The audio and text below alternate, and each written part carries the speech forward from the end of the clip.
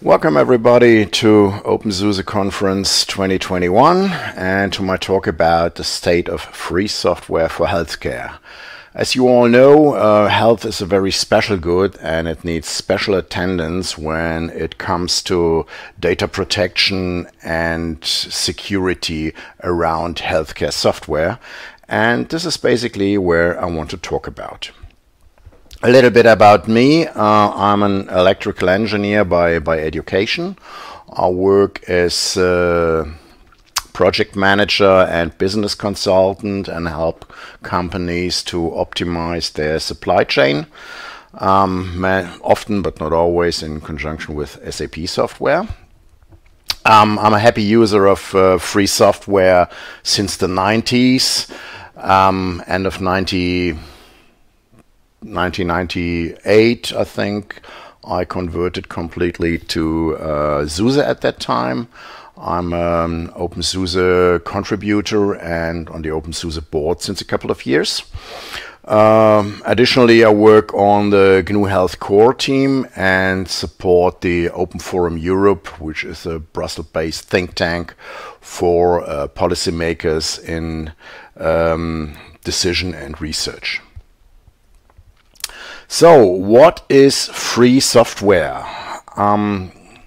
If you take a look at your smartphone, for example, you have a hell of apps on it, probably around 100 plus. And for how many have you really paid? If you think quickly about it, I think in my case it's about 5 or 6 apps that I have paid for. And for the rest, you pay basically with, you pay nothing. But is this now free software or is it gratis software? In many cases it is gratis software because you pay with your data and you have no control about it. So free of charge or gratis does not necessarily mean that the software is really free as in freedom. So, if you cannot look into it because it is not open, then you have to trust what the supplier tells you about his software. So if you don't know anything, you have to believe everything. And some common statements about security and data protection are, well, your privacy and the protection of your data is important for us. We treat your data in accordance with GDPR. Yes, we have to believe this, but how is the reality? Let's take a look at the Luca app. The holy Luca app that was promoted by a hip-hop singer and suddenly said, yeah, this is the solution for our corona issues. That was originally a closed source program, which by public pressure was then released under open source. It pointed out quite quickly that it has a hell of open source license violations. And additionally, it has some severe security issues. So it allows you to, for example, a code injection that would enable you to take the Ministry of Health down. You would be able to see data that was not intended for you. So basically the Luca app is used to check in at a restaurant or something like that. So you could see other people's names and data around it. And this has everything that we really do not want. It has, for example, a central data storage with a private company. A private profit-oriented company. So everything that we wanted with the Corona warning app to what we wanted to avoid with the Corona warning app is coming around with this Luca app. And surprisingly, when you usually need 5 offers if you want to buy about 10 pencils for 20 euros, some German states have just bought these licenses without a regular procurement process, and they've wasted about more than 20 million euros on it. And the security experts' rating on this application is it has a lot of money for a very low benefit and very high risk. So if I'm going to a restaurant and somebody asks me to use the Luca app, I just deny it. Another example from the German healthcare system is the electronic patient record, elektronische Patientenakte, which is publicly available since the 1st of January of this year. And if you look at the app stores from Google, or unfortunately not an F-Droid, for example, you don't find them, or for iOS and Apple, you find around, I don't know, 90 or 100 electronic health records, one for each insurance company. And I'm really asking myself at this point, public money, public code, so have every health insurance invented their own electronic patient record? That really looks like it is. But the main issue with these electronic health records are the user has no ownership, or you don't have any control over your data. And the Federal Data Protection Commissioner of Germany advises not to use it in its current state, because everything is freely visible. You cannot share your information with a certain doctor, but it's everything just visible for everybody. An improvement about this is expected for January 2022, when the next release of this electronic patient record comes out. Until that point in time, I would really not advise anybody to use it. If you think this is worse, no, it can. The worst can even be improved, for example, with the Vivi app. This is an electronic health record as well. It's also closed source. It's gratis. It has in between probably some 100,000 installations more than when I created these slides. It is promoted by more than 40 German health insurances. And right at the start, there were severe data security issues detected. Basically, all documents that you've shared with your doctors were public visible. You share the information, who shared what, with which doctor, your name, photo, mail address, date of birth, insurance numbers from you, but as well as from the doctors were visible. The reason were that there were conceptual misunderstanding in the usage of RSA encryption and key management. And these could be used, for example, to read the secret keys, the private keys of your doctors as well. And if this is not enough, they share a lot of personal data with so-called third-party tracking tools. I'll come to the meaning of the third-party tracking tools later on. But let's have a look at another example. This is, for example, the Erda Health app. Same as before, it's closed source and it's gratis. It has more than 5 million installations. It gives you a unit tracking ID. It shares your personal data and symptoms as well with third-party trackers. And it shares your data with the trackers and Facebook even before you get the data protection guidelines presented, and you can approve or deny it. That means even if you say, oh no, I don't want this app, I deny the use of my data, then Facebook was already informed about it. They're also sharing your health insurance data with Facebook, for example. I don't know why they do it, but they just do it. And as you know, it is a US-based company. US Cloud Act allows US officials to access the data without informing you about this. So this is basically an issue with all cloud-based applications. So while we talk about the third-party trackers, once your data is available, once it's in the wild, there is basically no chance to get the data back And these third-party trackers are sharing your information as well with so-called fourth-party trackers. And there was an analysis of about 24 health apps some time ago, and scientists who did this research allocated about 200 fourth-tier companies who have potentially access to your data. So most of the data is not really fully anonymized, and it's enriched with metadata. So it should be possible to identify with a big data analysis of the data to identify individuals by combining multiple sources.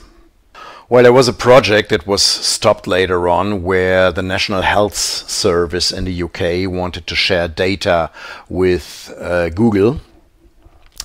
After this was stopped, Google found an agreement with one of the largest US-based companies, Ascension, to collect and analyze health data of millions of patients. So neither the patients nor the doctors have been told about the project, and they haven't given their consent to Google to access their data. So they probably don't even know that Google is processing their data. And everybody knows how well networked Google is. It combined all information about you from many different sources. And last but not least, not to forget, Google has recently bought Fitbit. Fitbit is a producer of smartwatches and health trackers and something like that. So what they're doing in the end of the day is they take your data, because you have to have a cloud account with Fitbit to process this data, analyze these data, and maybe sell those results back to you. This is another example where you really don't have any, but really not any, control over your data. So the situation on the smartphone and with your health applications is quite difficult. How does it look on the desktop?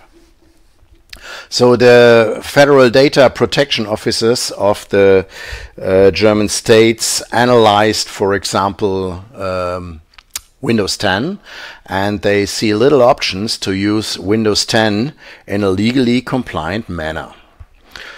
So if you buy a computer nowadays, and it mostly comes pre-installed with Windows, you basically have no chance to avoid an ID, a record, an account with Microsoft. They just don't let you do it. Or you need to search the internet upfront to find the tricks how to get around it. But for the average user, it's fairly impossible. They are sharing data with their servers in the US, and they do not tell you what data they are really sharing, nor are they seeking your consent up front. So you can only select between little data sharing and much data sharing, but nothing about the details. Even if you have reduced the data transfer to an absolute minimum, and this can only be for those areas where it is known in between that it is transferred, there is still a reminder of encrypted data being transferred in the US.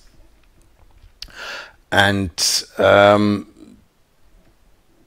it is not told what data this really is. Microsoft just denies the information. And as long as it is not clear, it has to be treated as an illegal data transfer. And I'm really surprised that there is nothing done against it. But my assumption is, if they do anything about it, then the public sector has immediately a problem, because most of them are using proprietary software. So if you think this is bad, it's even worse for Office 365 and Teams. 365, for example, submits between 23 and 25,000 so-called event types to Microsoft, whereas Windows 10 only submits about 2,000 data types. And it is not in detail known what this is. But nevertheless, if you think you can trust Microsoft, remember Microsoft is partnering with the NSA, with the National Security Agency. This is the spyware network of the US, and they are showing day zero exploits to the NSA that would allow them to spy on basically everybody. But let's come back to healthcare. For various reasons, healthcare is magnetizing hackers. So not only that the healthcare is part of a critical infrastructure, every device that is connected somehow can be a target of attack. We have seen in the last years various cases where single hospitals or nearly the half healthcare system has to be shut down due to ransomware attacks. But if we think on a little bit more, you mostly do not know when you are really infected unless something happens. And in case of a geopolitical crisis, it can happen that your healthcare system is shut down by a remote attacker who was maybe on your system for some time already, but you just didn't know. Another interesting area are search results and large data sets, for example, from clinical studies. And here it is said that especially hacker groups coming from China are interested in these data sets. And we're not just talking about here search results on COVID or vaccination material for that. So by hiding our source code, having security by obscurity, we do not really have an option to avoid hacker attacks or to increase the security. Say it very frankly, security by obscurity has never worked so far.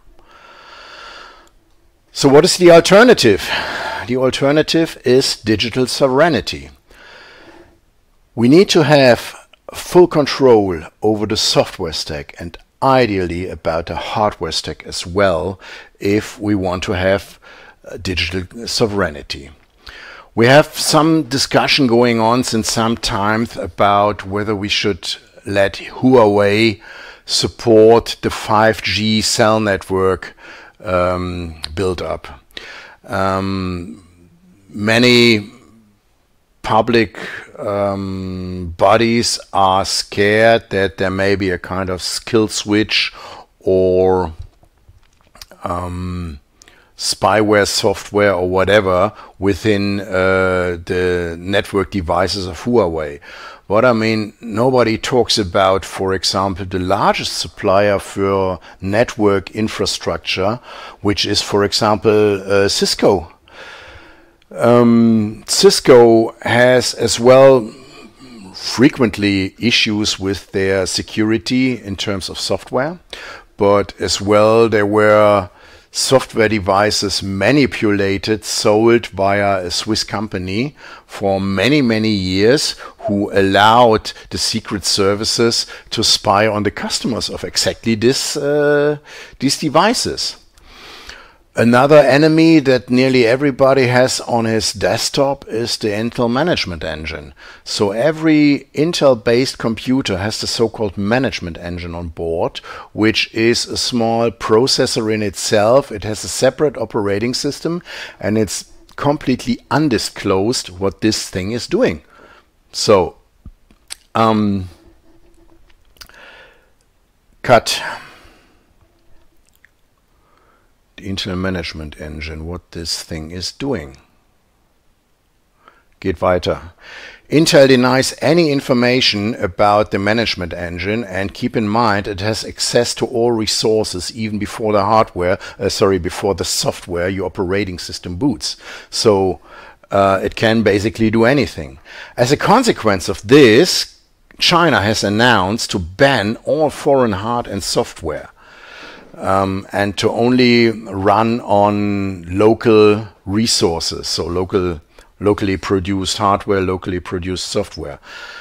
So that means in theory, China is doing the right thing to gain digital sovereignty. But in fact, they're doing it for the wrong purpose. They're doing it for censorship, for control, and for social scoring, and not for the sake of freedom. So let's have a look at what means free software and what does it mean to the user. So first of all, we need to be able to run it in the way that we wish for any purpose about it. We need to be able to distribute this software that we're just running and give copies to our friends or whatever. We need to be able to study how it works and to change the source code as we need it.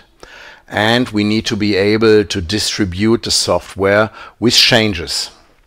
So if you compare this with the hardware that you're running on your desktop, or the system that you're running on your desktop and your smartphone, how does it match the reality? Okay, we're on the openSUSE conference. I guess most of you run openSUSE, you're on the safe side, but I guess for the smartphones, it's really still an issue. For free software in healthcare, there is a market. Here is an overview about a couple of healthcare systems that claim to be free software. Some of them are unmaintained in between, like GNU-Met, for example. Some of them are for special purposes, for example, for US veterans hospitals. And others are, for example, only available in some countries. For example, Hospital OS, which is has some more than 200 installations in Thailand, for example.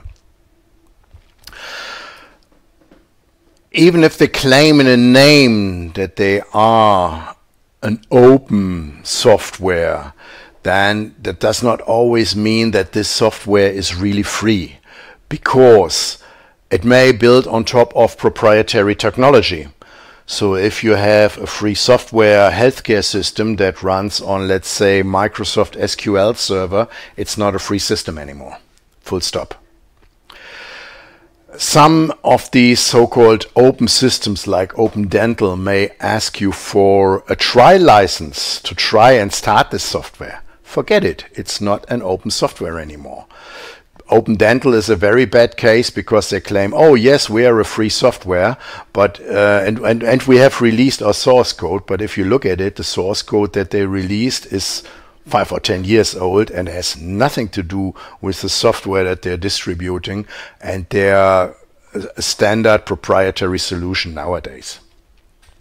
And another option or another issue may occur that the software runs free at the moment, but as soon as you need an upgrade, for example, you're entitled to send, for example, the database to the supplier, and they do the upgrade for you and charge you for this. And if you have these kind of hidden logs, it's also not a free software solution as well. If you want to read more about this, take a look at GNU.org.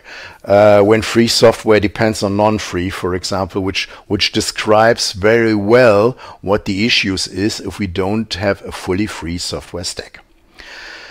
So let's take a look at some free software application. For example, the Corona Warning app is free software.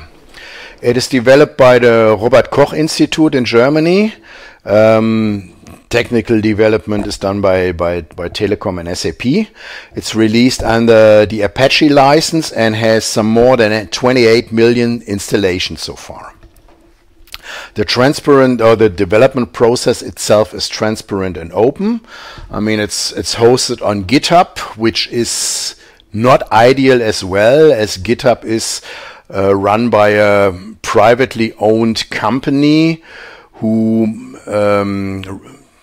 keeps for them the right to do whatever they want. And as we had the cases already, they were discriminating users based on their physical location. So the hosting on GitHub is not really ideal, but better than completely unfree hosted. The app itself has a decentral and privacy-focused data store, completely in opposite to what we've seen at the Luca app before.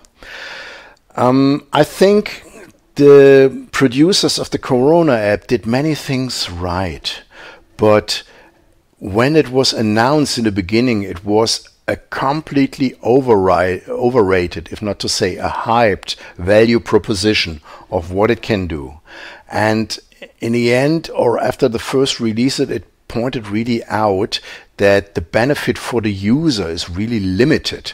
So you could see that you had some risk persons around you, but it didn't tell you when this happened and where this happened. This has to do with some technical restrictions between the Bluetooth stack on Android and something like that. But I mean, they're learning and they're picking up. And in between, you can add your vaccination status to this Corona application. And I think it was the right move. And then, of course, we have GNU Health, which is a fully free software stack. It's an official GNU package supported by the Free Software Foundation. We have open documentation. It is built to run on free software like Linux-based systems, FreeBSD. openSUSE is actually the only Linux distribution that ships GNU Health already in the standard. It is also tested on OpenQA. The underlying technology is free as well. So Open PostgreSQL, for example, it's developed on Python. The encryption is done with GNU-PG. We use the Qt and Kirigami stack for the mobile application and use the Triton ERP framework as background. GNU Health itself is modular. It has a core module and we can install many modules around it. Its origination was in social medicine, where it is now beginning to gain attention again in terms of COVID-19 pandemics. We can use GNU Health for contact tracing, for example. It is used for exactly this in Argentina, for example. But we can also work on precision medicine, as we've incorporated the genome database from the Uniport project, for example. And beside this, we have everything that you need to run a hospital, like financial accounting, supply chain, pharmacy module, management of beds and health professionals and something like that. And we cover basically all medical areas that are needed. In the latest release, we've added a module for dental healthcare.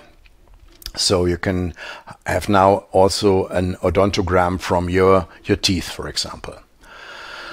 My GNU Health, the personal health record, was built in cooperation with the KDE team, and it will show up in Tumbleweed very soon. So my GNU Health keeps the data that you want to record, it keeps it personal, it keeps it on your device. It does not share it with anybody else unless you want to do so. We want to set up a federation server for that, where you are free to connect to. But as said, our main goal is to keep your information with yourself and make it available to you, first of all. Let me at the end talk about the difficulties that we're having when implementing free software in healthcare. The development models of free and proprietary software are completely different. So if you have, for example, the 28th edition of a screencasting module or a screenshot editor, you really have to think about what can I add additionally to make my customer pay for the next release. So in many cases, this software is completely over-engineered. right? The development is quite slow. You have to pay up front. The maintenance is maybe based on license fees, so they charge you some additional 20 to 25% annual fees from your original license amount just to get the maintenance for the software. So this ends up in total in a very high total cost of ownership. The open source development model is quite different. We have really proven software and proven software modules that are being used in there. As the development process itself is collaborative, it is also fast. You don't have to pay upfront, you only pay for what you need. If you say, I host it myself, I run it myself, you don't have additional fees. If you want to have service for it, you can buy a subscription and you get service for your software. This is, for example, where SUSE, one of our largest sponsors, makes the money mit. In the end of the day, it points out we have a lower total cost of ownership. But the world is not all green, because we are really here knocking on the door of big business modules of the proprietary software vendors. So they are spreading fears, uncertainties and doubts. So like the quality of the code is bad, there is no support, it is unsecure and so on. And this is complete bullshit. The only thing on this slide that is halfway true is the last one. You're mostly not getting fired when you're buying IBM or Microsoft or SAP. If the shit hits the fan, then you can say, oh, but if that was with SAP or something like that, if they cannot do it right, how could anybody else do it right? I mean, I remember one case where a software introduction at a retail store went wrong, and they burned some 500 million euros on this failed software implementation with SAP. I think in this case, this last sentence is not fully true as well. So another aspect on this is the way that the software gets into the company. A proprietary software is always pushed into a company or into a hospital, while a free software needs to be pulled in because there is simply no sales team, right? I don't know of any free software, fully free software project that has a sales team. But if you're saying, oh, I want to have a CRM software or something like that, and you're asked the typical vendors, they come around with a sales team next door, next day, and they're on your doorsteps and telling you why you have to why you have to buy this software. There is some lack of understanding still in the market, in the industry, about how free software is being used and how it has to be handled. So to come to the end of my talk and to summarize it up, our health and our medical data require special observance, and we really need the highest security standards. As we have seen, many of the proprietary software solutions do not meet these standards, and for this reason may not be trustworthy. So if you really want to deal with your healthcare in a sensitive manner, make sure that you use some free applications for that. And we need to have the full control over our software stack and hardware stack as the basis for security and freedom. Thank you very much for your attention. In case of questions, feel free to ask. Thank you.